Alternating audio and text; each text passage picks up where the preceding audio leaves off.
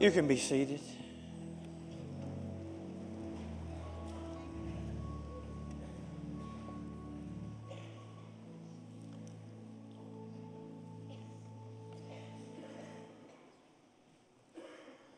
Over the past few weeks, in various places and at different times, I've had people walk up to me and say, "What's going on over at Central?" And they've heard about it. And Sandra and I talked with a pastor here in town last night who said, "Tell me if this is true or not. You got up on a Sunday and announced that tomorrow night we're going to have a prayer meeting, and so many people showed up that the building was packed and there was standing room only. Is that true?" I said, "That was true. And it's been that way ever since." He said, "How do you explain that?"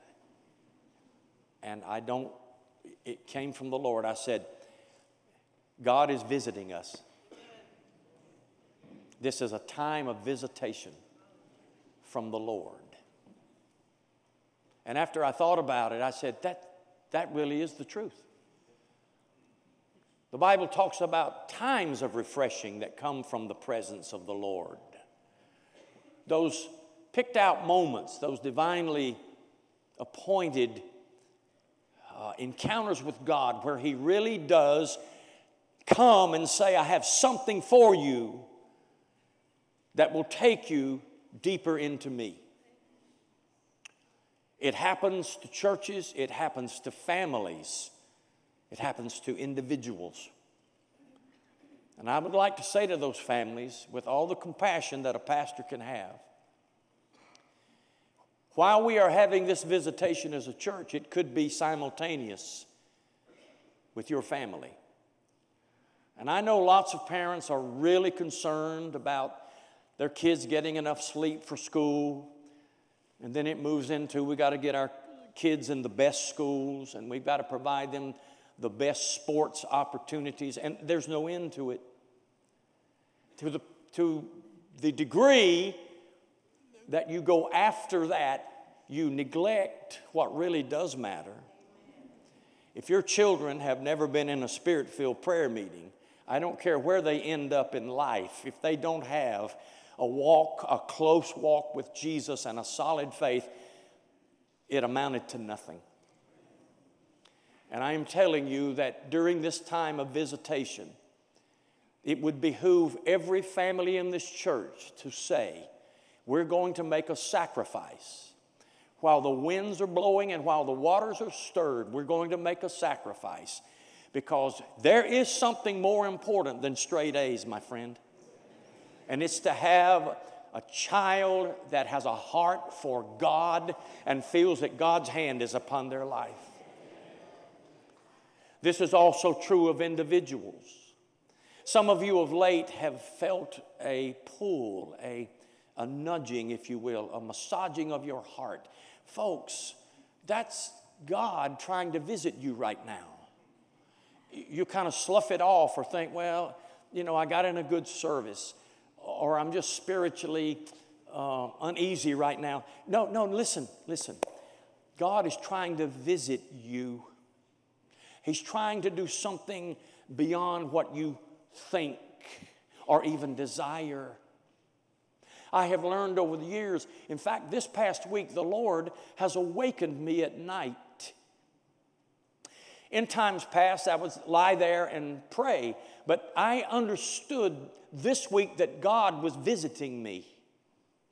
That He wanted me to make the sacrifice of getting up and going down to my closet. He had something to tell me, and He did. And I am so very thankful that I chose to get up and sacrifice sleep because God visited me. And I'm telling you right now that in this church, there are families and individuals that God has placed His finger upon and said, this is your time, this is your place. I'm coming to visit you. What will you do with my visit? How will you handle this interruption in your life? Jesus sat on a donkey outside of Jerusalem just before he went in, and he wept and said, "Oh, Jerusalem, Jerusalem, you who kill and persecute the prophets. How often I would have gathered you under my wings as a hen does her chicks, but you would not, because you do not realize the time of your visitation." You don't realize that God has come, that you can't carry on the business of life as you've always done, that I've come to indeed interrupt it. I've come to mess it up, because you need more than you need more business and more money. You need me more than you need breath, and I've come to visit you. But they didn't know it, they didn't acknowledge it, and instead of receiving him, they crucified him. And I'm telling you that throughout the scriptures, when you see what Jesus is doing, he is not coming to impose himself on people. He's coming to say, "May I have a visit with you?" And if you will take an advantage of that visit, your life will never be the same. I can go through example after example. There was the little man called Zacchaeus, who was a rich man, and he heard that Jesus was coming through Jericho.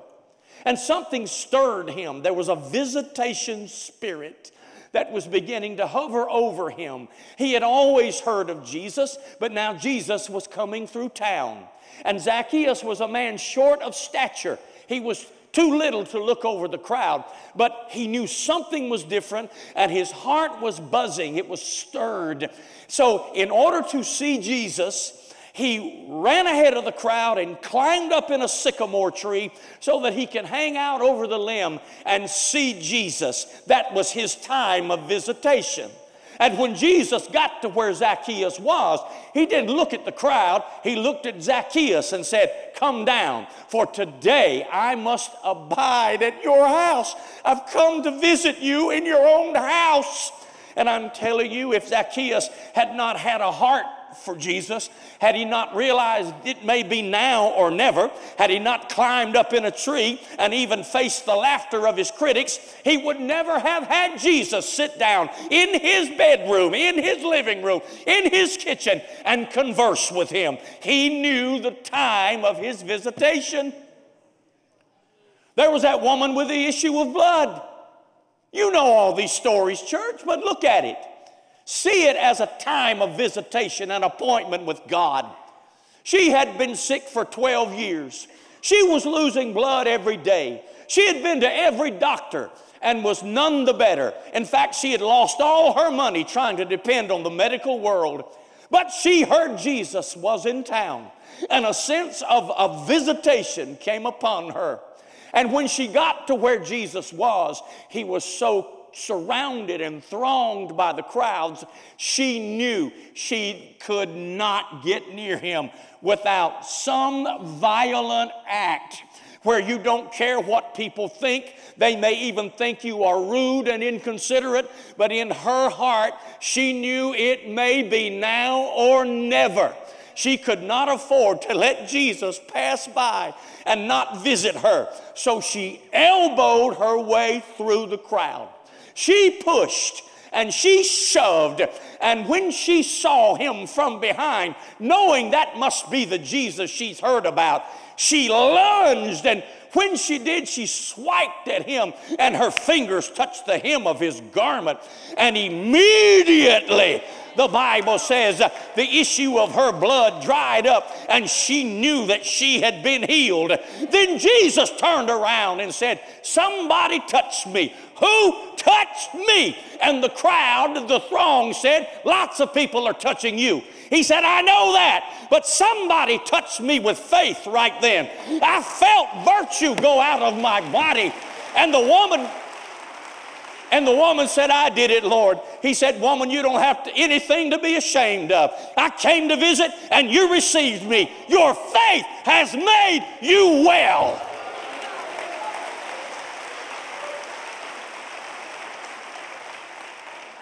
There was blind Bartimaeus. You see, he'd been blind all of his life, and they would place him beside the road every day so he could beg. And occasionally kind people would drop coins in his cup. And this particular day, even though he was blind, he could sense that there was a stir, a sense of visitation. Somebody new was coming through. It was not the idle chatter he was used to, not the normal conversations that people had as they went back and forth in front of him. Today, something was different. Oh, hallelujah. I'm telling you, something's different, friend. And when he asked several of the people, what's going on? What do I hear? They said, a man called Jesus is headed this way. And when he heard that, he started immediately because he knew this could be his one chance. This could be it. The opportunity of a lifetime.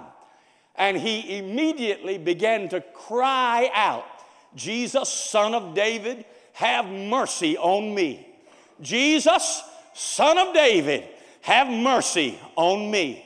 Now be reminded that he was wrapped in a blind man's robe. See, blind people in those days had to wear wraps that identified them as handicapped or blind. Notice what it said in the Bible. And as he cried out, the more the people said, don't bother him. You're making a fuss. You don't have to do that. Don't embarrass us. This is what makes me want to preach to the church right here. Because some of you don't know, who are high and mighty spiritually, some of you that are stayed in your ways and unbendable and unpliable and you're staunch and conservative and unemotional, you get upset because a brother over here whose life is all to pieces might cry out for help. You get embarrassed. You don't want to bring your friends. You don't even feel comfortable yourself. But let me tell you something, my brother. Church is not a place to sit and just think. Church is not a place to sit and just belong. Church is a place where a blind man or a sick woman or a short man can cry out and Jesus will visit them.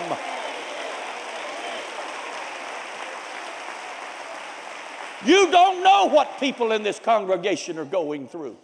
You don't know the hell families are going through. You don't know what their children are doing to them. Some of you have got it really made, and your life is not that stirred up, so you can't comprehend people that can't pay their bills, or a person that lost their house, or is about to lose their car, or doesn't have a great doctor to go to. You can't comprehend that. But people like that are sitting in this congregation, and Jesus is passing by, and they know this could be their visitation.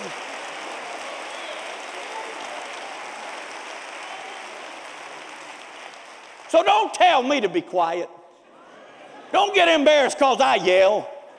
Just in case, let me tell you one more time. I came to Charlotte yelling, and I'll go to glory yelling.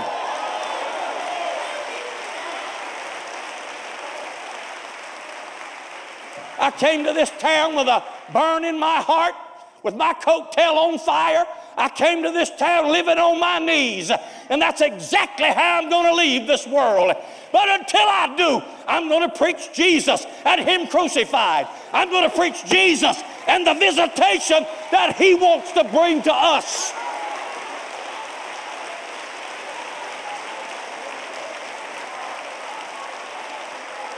Wait. And the more they told him to be quiet, the louder he got. I am not advocating for foolishness in this church. I'm not saying anybody can act any way they want to, because you've got some unbalanced people in this congregation. And you've got some people that want attention in this congregation. And you've got people the devil sent to this congregation. And I understand that. But I also know that where there is a hungry heart, there is a Jesus with a basket of manna. I know that when God is moving, the devil will try to counterfeit it and distract. I'm not going to let that keep me from crying out to Jesus, Lord, have mercy on me. But you got to see something here. In each case, Jesus said it was their faith. So when Jesus came to blind Bartimaeus, he said, what do you want me to do to you, for you? Lord, that I may receive my sight. You know what he did immediately? The Bible says he threw off his cloak that says I'm blind, that identifies me as a handicap. Jesus said, stand up. He threw that off first because he was saying by faith, I'm getting ready to see. I'll no longer be handicapped. They won't call me a blind man anymore because the time of my visitation has come. Oh, the thing that's changing my life has come my way and I am ready. And Jesus said, your faith has made you whole. Then there were 10 lepers. As Jesus walked through town, they stood up on the hill, 10 of them. You see, they weren't allowed to interact with society. They had a very infectious and dangerous disease called leprosy. So they had to mark themselves as lepers. And anywhere they went, they had to cry out, leper, leper, so that people could run away from them. 10 of them got together. It was a leper colony. And when they saw Jesus walking by, they said, Jesus, have mercy on us. And Jesus said, go your way and show yourself to the priest. Do you understand that that's what the law required? That in order for you to be declared whole, a priest had to examine you to make sure there was not one whit of leprosy on your body. And Jesus, who didn't come to destroy the law but to fulfill it, said to those 10 men who cried out for mercy, go show yourself to the priest. And the Bible says, as they went, they were healed. Because they believed what he said. Because they obeyed his commandment. They didn't stand there and argue and say, what do you mean show ourselves to the priest? We still have skin falling off. He said, go show yourself to the priest. And they immediately wheeled and went towards the priest. And as they went, they were healed, every one of them, cleansed from their leprosy. And when they were in their shock and awe, looked at their skin and each other, they began to rejoice. 9 of them said, I'm going into town to eat. I'm going to a restaurant. I'm going into the shopping area. I haven't been able to do this in years. I'm going to go find some friends and have a good time. But one said, not me. And he ran back and he fell down at the feet of Jesus and began to worship and praise the Lord. And Jesus said, well, didn't I heal 10? Where are the 9? There's only one that's come back to thank me for what I've done. And then while the man was worshiping, Jesus lifted him up and said, your faith has made you whole. You might have gone there and got cleansed, but coming back, you were made whole.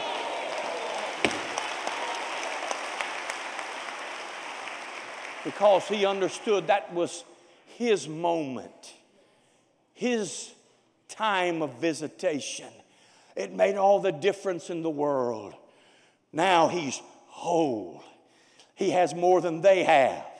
They got cleansed. He got saved. They got physically healed. He got spiritually healed by the hand of the Lord. So here's the question this pastor has brought to this congregation today. Do you know that this is the time of your visitation, sir? Can you sense that God is stirring you to some degree? And I implore you, don't miss this time of visitation. There's a beautiful story in Luke 24 on Resurrection Day. 2 men, 2 disciples of Jesus, are walking on the road to Emmaus, and they are discussing the scriptures, and they are talking about the recent events in Jerusalem, and they are bewildered by the fact that some women came a little earlier and said, we went to his tomb and it's empty. And all of a sudden, a third guy shows up. They don't know where he came from. They didn't hear any footsteps behind them. But this third figure shows up, and they said, well, howdy. He said, howdy. And he said, what are you guys talking about? Well, where have you been the last 3 days, they asked. Are you a stranger in these here parts? Do you not know about this Jesus of Nazareth? How we thought he would be our Messiah and our Redeemer, but they killed him? Jesus said, let me start and give you a lesson. And he began to teach from Moses to the prophets and the Psalms of himself. And as they walked, he taught, and their eyes were open, and the sun was going down, and when they got to a cross point, the Bible says he would have gone on. He would just keep on walking. He was going to see if they wanted more. He was testing them to see if they wanted him to stay and linger with him. He would have gone on. He would have left them with all the knowledge they had at that moment and just gone on. But they had enough sense to say, oh, don't leave right now. Something's burning inside of us. Why don't you come home and be with us tonight as we eat? And the Bible says he went home with them, and they put bread in front of him. And as he broke the bread, their eyes were opened, and they said, it's Jesus. We saw him do this in the upper room. That's Jesus. And he disappeared. Let me tell you, friend, had they not recognized the time of their visitation, they would have missed the revelation of a risen Jesus. I come to you this day, and I say to you, oh God, as the pastor of this church, I do not plan to miss the time of his visitation for Central Church. I do not, but I'm also talking to you, mom, dad, individual, young person. This is a time of visitation in your life. Don't miss this because you're busy. Don't miss this because the kids need to get home and get their rest. Don't miss this because it's inconvenient. It's a Monday night. Or don't miss this because he woke you up at night and you really need to rest. Don't miss this because it just doesn't fit in. Let me tell you, when he visits, he does not come at a comfortable time. He comes when you are most tied up with yourself and burdened down with your problems. And he says, I'll either let you carry them and work it out yourself, or I'll sit down and break bread and show you who I am. Just don't miss my visit. Stand with me, please.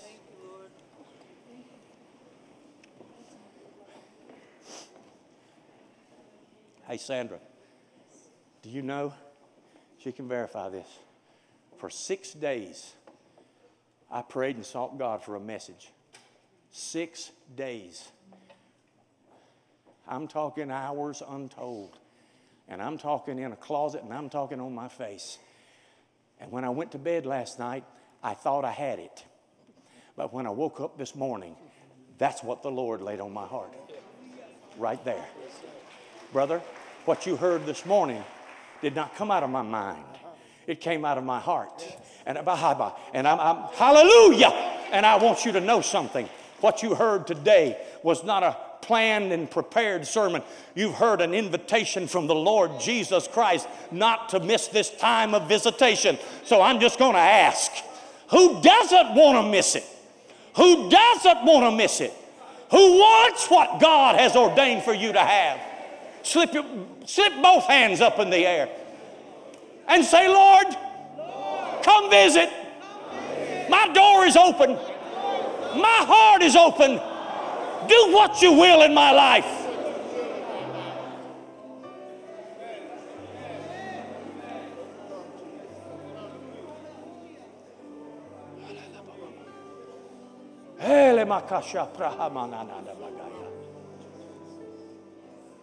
Would anybody like to walk down here? Just come on down here and stand with me as we, as a church, say to him, visit us. Don't let us miss this, Lord. Don't let us miss this, God.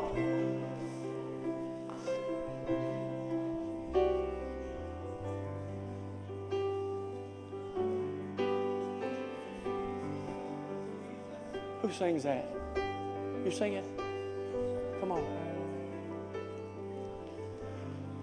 We might as well have a little prayer meeting right here, right now. A little formal acceptance of the invitation of Almighty God.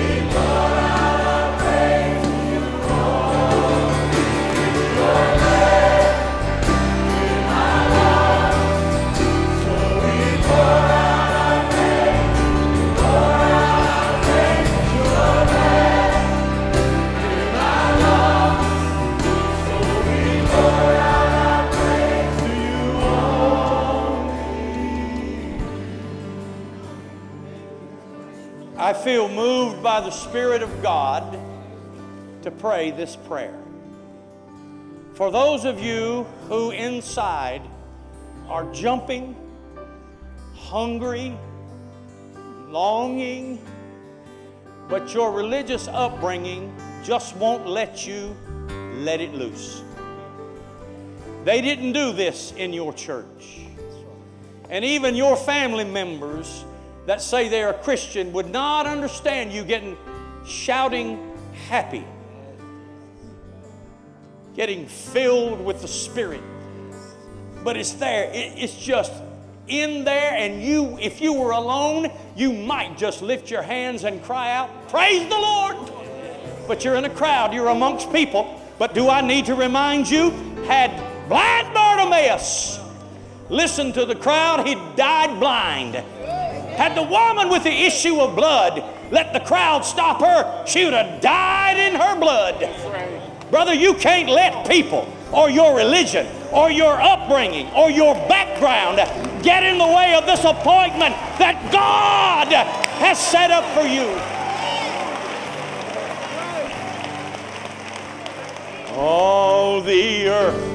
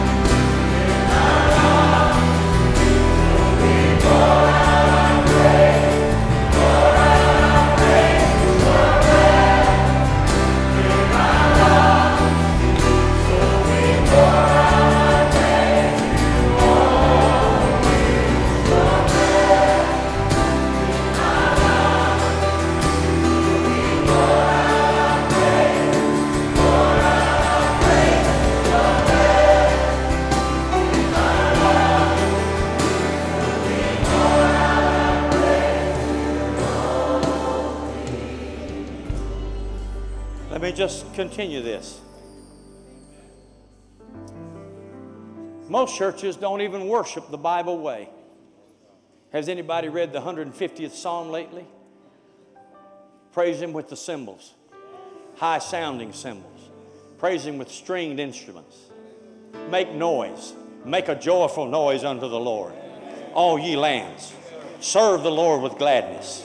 Come before His presence with thanksgiving. Enter into His courts with praise. Be thankful unto Him and bless His name, for the Lord is good. His mercy is everlasting, and His truth endures to all generation.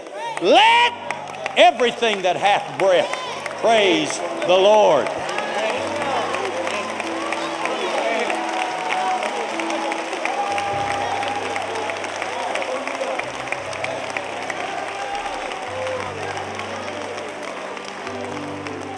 Your body does not belong to you. It belongs to Jesus.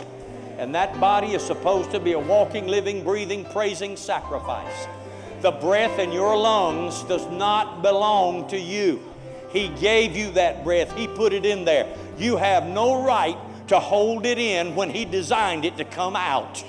If you have breath, if you're alive, you're supposed to be praising the Lord. From the ends of the earth will I cry out unto Thee. I bless You, O God.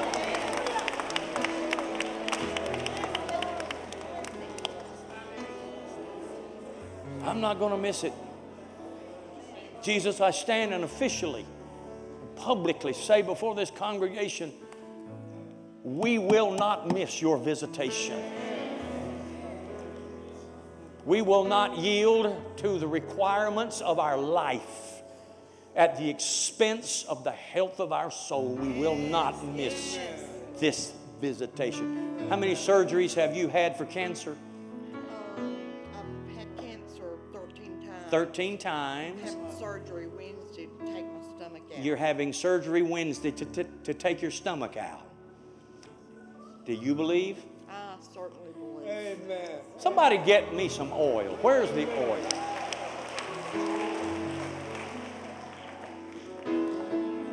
Where? And I want somebody that has enough faith not to hope God can do it or just ask. Come up here and let's believe that whatsoever things we desire. You say, but is it God's will? Let me tell you something about God's will. Listen, all of the promises of God are yes and amen in Jesus Christ. You believe it? Okay, here. I'm going to anoint you and the whole church is going to pray for you. How about that? Oh, thank you. And I want us to pray militantly. I want us to ask God in faith in the name of Jesus Christ. I touch my sister with this oil according to the word of the Lord.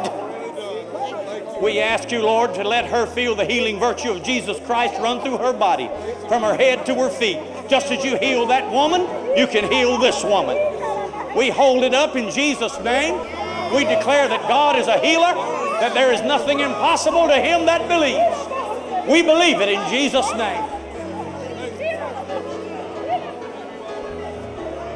Say amen, somebody.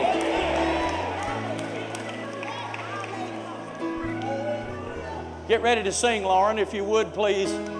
Anybody else feel the virtue of the Lord in here? Lord, fill everybody with the Holy Spirit, even as we stand here right now. We confess our sins, first of all, for those things that we've been negligent in, for knowing to do good and not doing it. Forgive us for all of this, Lord. Wash it away by Your precious blood. We confess our sins in the name of Jesus and believe that You've washed them away. Now we come, Lord, unhindered, unblocked, to lift up holy praises to God from our lungs with Your breath through our bodies. We bless Jesus. Yes. Go ahead.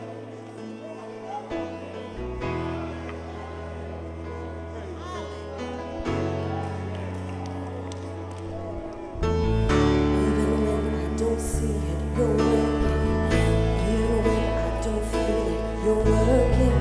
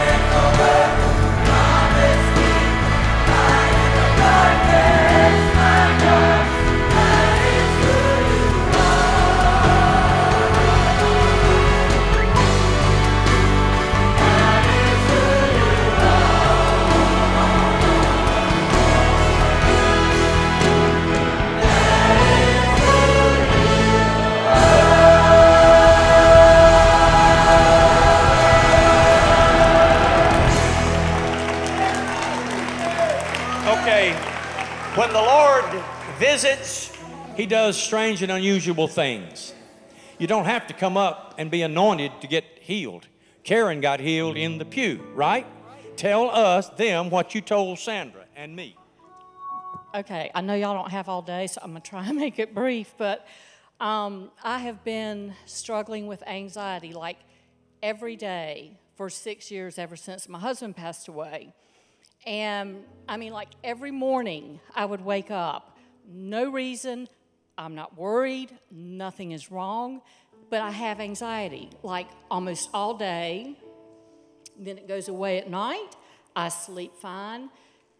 And it was just weird because it was like, this isn't normal anxiety. I mean, why is it like this? I mean, y'all, I tried everything that was legal to make it go away. And I mean, everything. And finally, when we came on Monday night, the first thing the pastor said was, are you here expecting God to do something? Yes.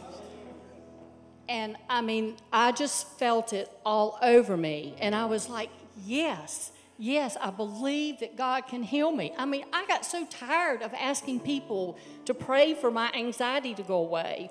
And then there was this young man up here that has stage 4 cancer. And I thought, and I'm worried about anxiety. I'm not going to go forward. But God healed me. I mean, healed me. Like I woke up the next morning and it was gone.